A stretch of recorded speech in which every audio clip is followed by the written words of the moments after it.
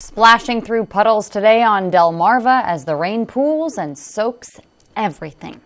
Good evening. I'm Madeline Overturf. And I'm Charlie Sakaitis. Welcome to our news at 6. We begin tonight with coastal flooding. The skies opened up today, dumping rain on our roads and creating some treacherous driving conditions. CoastTV News reporter Kevin Zapay shows us just how bad the flooding really is. Cars driving through big puddles. Plants getting drowned by water, and waves crashing closer to the roads. The constant rain leading to lots of flooding along the coast. In Ocean City, you can see puddles of water inching closer to the roads. In Fenwick, backyards and driveways are covered with water. What was once a driveway has now been flooded with water. And while this seems like a rare occurrence, some people in Fenwick say this happens often. Flooding is not new in Fenwick.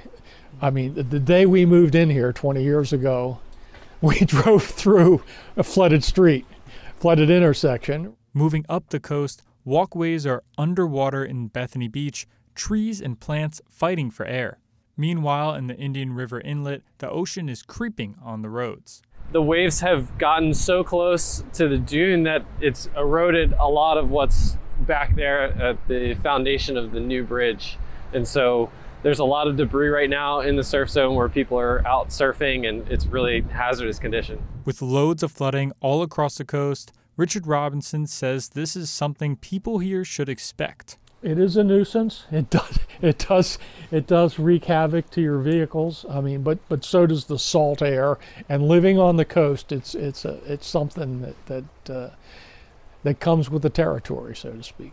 Spring flooding here along the coast. I'm Kevin Zapay with CoastTV News.